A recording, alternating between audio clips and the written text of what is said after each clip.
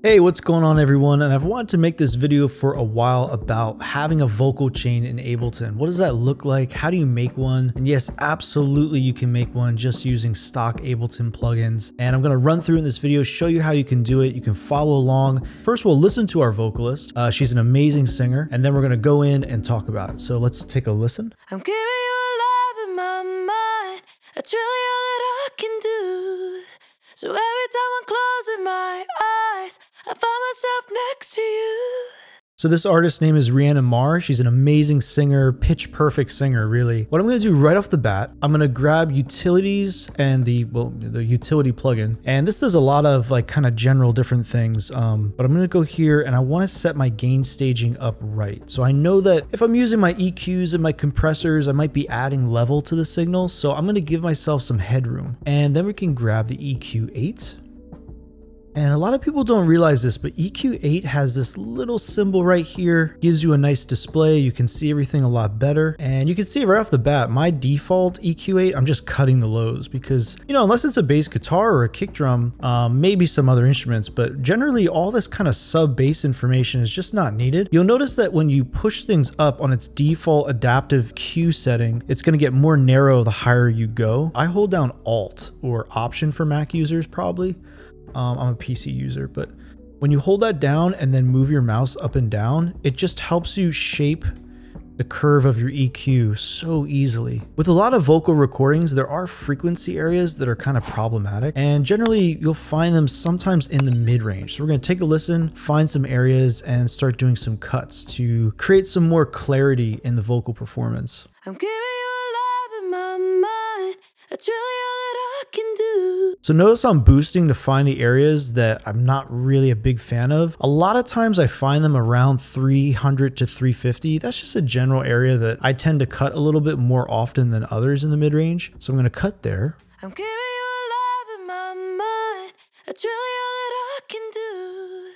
So I also can hear some stuff going on at 500. So it's a boxy kind of frequency. I'm keeping you alive in my mind. Add a little dip here. I'm keeping you alive in my mind. That's really all that I can do. And another thing I like to do with vocals is give sort of a top end boost. I'm keeping you alive in my mind. That's really all that I can do. That sounds really nice. Now, of course, it always depends on a case-by-case basis. You have your own mic, you have your own vocalists. I mean, literally the sound of someone's voice is going to be different, right? So this is sort of case-by-case, but a lot of times the sort of general shape of creating clarity and openness to a vocal recording kind of looks like this. The next thing that we're going to do is compression. I want to control the dynamics of a vocal performance. I mean, think about it. Some singers might whisper in the verse and scream in the chorus, right? There's just this huge dynamic range. I want to control that. That's really what compression is about. You could do other things with a compressor. I'm going to show you that as well.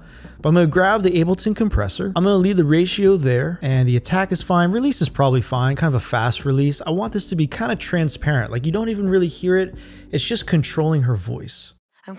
So as she's singing, I'm going to drag the threshold down, kind of right to the edges there. So the loudest sections of her singing, I can kind of just control those areas. And what's neat about this compressor is you can press this symbol right here. It gives you just a different display. And if you look at the middle reverse fader, you can see if you're actually compressing something. A little bit of yellow. And then the other thing we can do with a compressor is kind of the complete opposite. Notice I didn't drag the threshold all the way down here and just smash the voice with compression, right? But you can do that when you're running it parallel. So maybe I'm going to rename this one Control, and I'm going to rename this one NY for New York Compression. So New York Compression, I'm going to smash it really hard, but I'm going to turn on the dry wet. I'm going to use this from the bottom. I'm going to dial it in from the bottom. I'm going to hit the makeup gain knob. Full disclaimer, don't hit this when it's on 100% wet because this thing is so loud. It's crazy. So be careful. And I'm going to turn on auto release because I'm smashing this compressor. So I want it to sort of react to the release of her vocal performance, the release of her dynamics. And then we're just going to dial it in from the bottom. I'm keeping you alive in my mind. That's really all that I can do. And what I find this does is it has this amazing reinforcing effect. A great metaphor is like a shark fin, right? You have all this music that's floating around, and then the vocal seems like on all those professional mixes, right? It just cuts through everything. And now we can move on to effects. And what I'm gonna do is use the audio effect rack. Now this is designed for creating parallel lanes of audio. So in other words, I don't have to stack on a reverb and worry about it making her voice cloudy. I can have a lot of reverb on her voice and it'll sound really clear. And I'm going to show you how I do that. How this works, I'm going to hit this little button here, right click for create chain.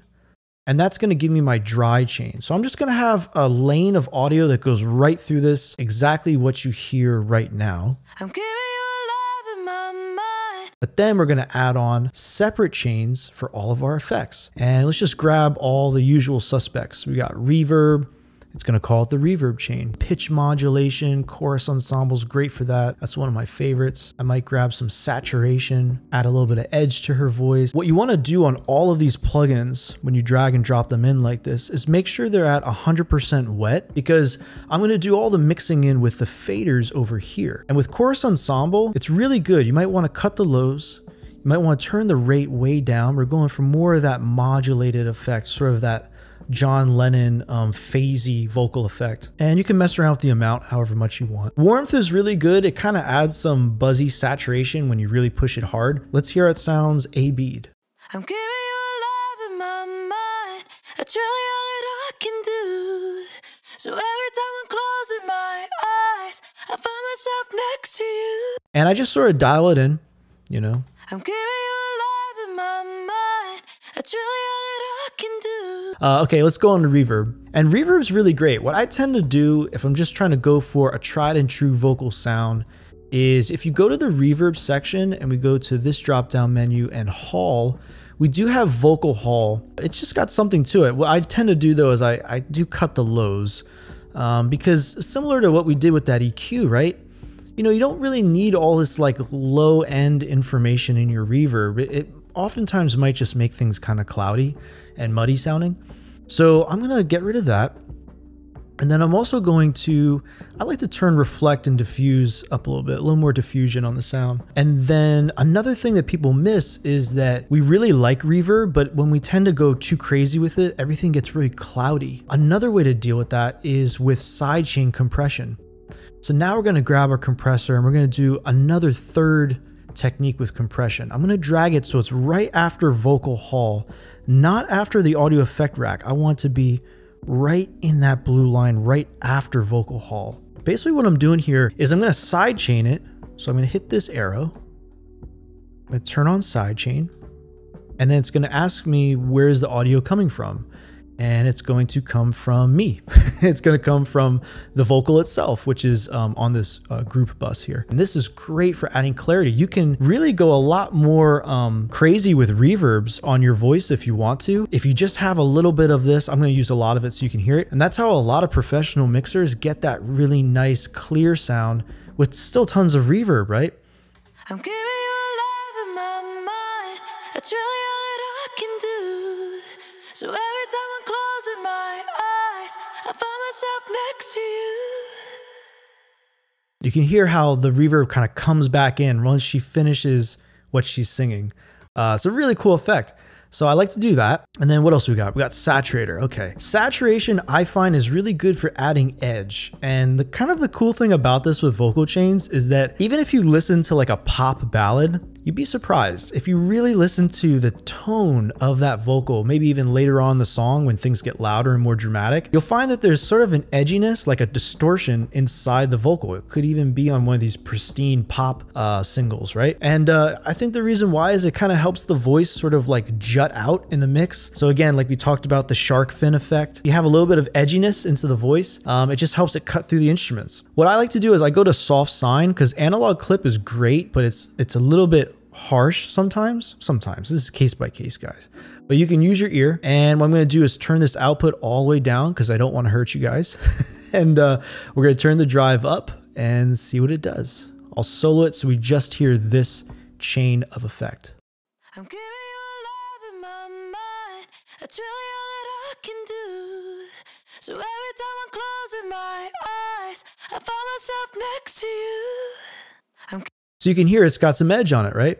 And basically what I do is I just dial this in from the bottom, and I'm kind of listening for that edginess. You can go overboard with this, obviously, but when you dial it in the right way, it can add something really nice. I'm keeping you alive in my mind. That's really all that I can do. So every time I'm closing my eyes, I find myself next to you. Yeah, it just adds a nice little aggression to the voice. Really nice. So she's starting to sound really great. Now we can add echo. I mean, vocal delay effects. You guys can do so many things with this, but we'll just keep it simple. I'm going to go for notes. Maybe dotted can sometimes make things a little bit more jumbly. The big thing with this is going to a mid-side setting. And if you look right here, you can see another little triangle, a little hidden triangle. And there's an EQ that's hidden inside this. They're already giving you a little bit of a cut, but I'm going to cut it even more because kind of like I said before, you know, we don't really need all this stuff necessarily in the low end. It's a case-by-case basis, but generally that's kind of the case, right? And then here, I'm going to make this a little brighter. I'm keeping you alive in my mind. That's really all that I can do. It's got this slappy kind of effect to it, which is nice. And of course, you can save all of these things individually by literally just drag and dropping them to your user library. So you do not have to do this all the time, every time you bring open a session, right? But before I finish this vocal chain, there's one more thing I want to do, and that's the gain staging. So the whole idea behind this is I want my vocal chain to not fool me with more or less volume. And a great way to do it sometimes is I can go over here to the dynamics folder and glue compressor. A lot of times if I have a lot of effects in a vocal sound, just a little bit of glue compression can kind of bring things together a little bit. I like a slow attack, fast release most of the time, lower ratio. Turn this on, and I'm just gonna dial this back so this needle is moving a little bit. It's just grabbing things and kind of tying it together a little bit. I'm keeping you alive in my mind. That's really all that I can do. So every time I'm closing my eyes, I find myself next to you. Okay, cool. So now what I can do is shift click. I'm going to turn everything off, and we're going to do a nice A/B test and make sure our makeup gain is where it needs to be so our volumes are not fooling us. I'm keeping you alive in my mind. That's really all that I can do. All right, that's sounding pretty good. You can hear there's a lot more clarity in her voice. Dynamically, she's a lot more solid. To save a lot of time in the future, I'm just going to shift click, hit Control G, and now I've got my vocal chain. I can go over here, I can collapse all of this, rename this Ableton Vocal Chain. I'm gonna put this in a link in the description below. You can get it for free. Feel free to download it there. Feel free to customize this any way you want, you guys.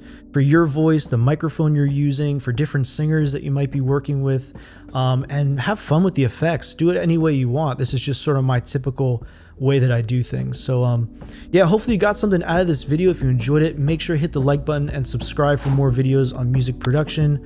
I'll catch you guys in the next video. Have fun making music.